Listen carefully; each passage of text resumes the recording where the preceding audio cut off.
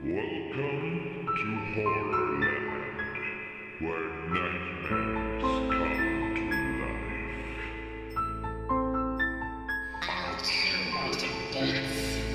I'll tell how skin off her bones.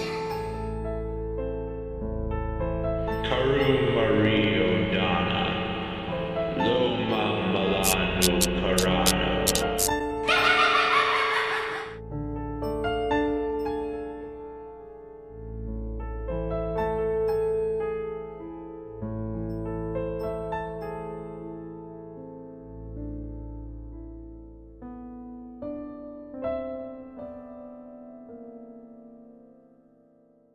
What's up, you guys, and welcome back to another episode of Shiver Shelf. And today we'll be taking a look at the third book in Goosebumps, Monster Blood. And oh my god, first original cover of the whole series. Oh my goodness, this is gonna be a special day. The difference between the original covers and the new covers is that the original covers actually have two phrases on them. One on the front and one in the back. Phrase on the front: it's a monster blood drive.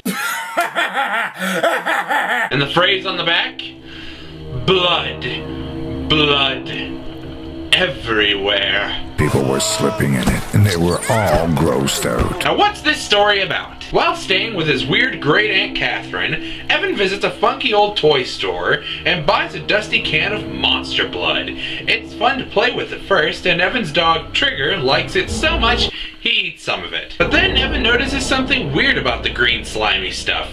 It seems to be growing, and growing, and growing, and all that growing has given the Monster Blood a monstrous appetite. First thing to tackle is the cover. The cover of this one is actually really mysterious. Like, all you see is just a set of stairs and this green stuff that just looks like maybe mucus, possibly blood from a monster, or maybe some sort of animal. And you see a pair of glasses lying in it, as if something was dragged away with whatever was leaving this trail behind. It's one of the most memorable Goosebumps covers because it just gives off that feeling of something just isn't right, and it gives off that mystery of what could have left this stuff behind. Now, for the story. The pacing in this book is actually half and half. The first half of this story is incredibly slow. It's just Evan saying to his mom, like the first chapter, how he doesn't want to stay at his aunt's. It kind of sounds like,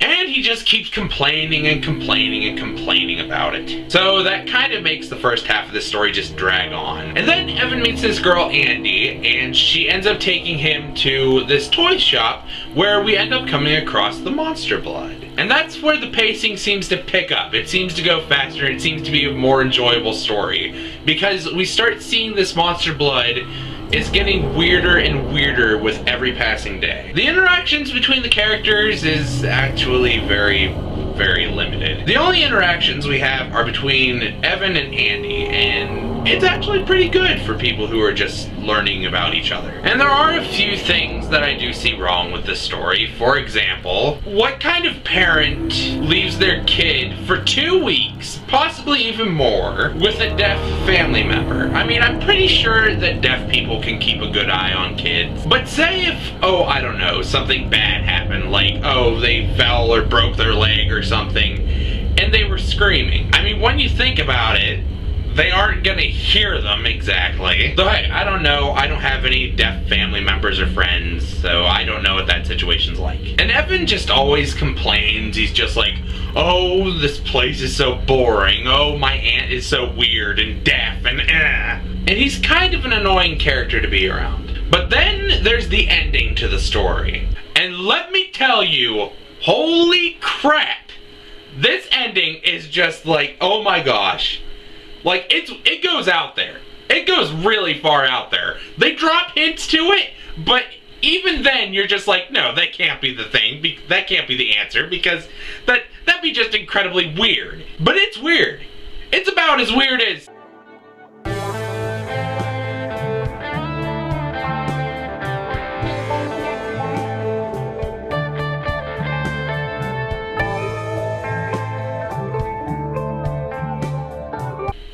Okay, maybe not as weird as that, but you know what I mean. So, when it comes to Monster Blood, I'd probably have to give it maybe around a 6.5, maybe a 7. Yeah, I'd probably give it a solid 7. Just because of the concept of Monster Blood, which it's something that comes out of a monster. Oh my god, that is amazing, because then the blood itself becomes a monster. Oh my goodness, yes. And just for that ending. Seriously, if you do not read any Goosebumps books, please read this.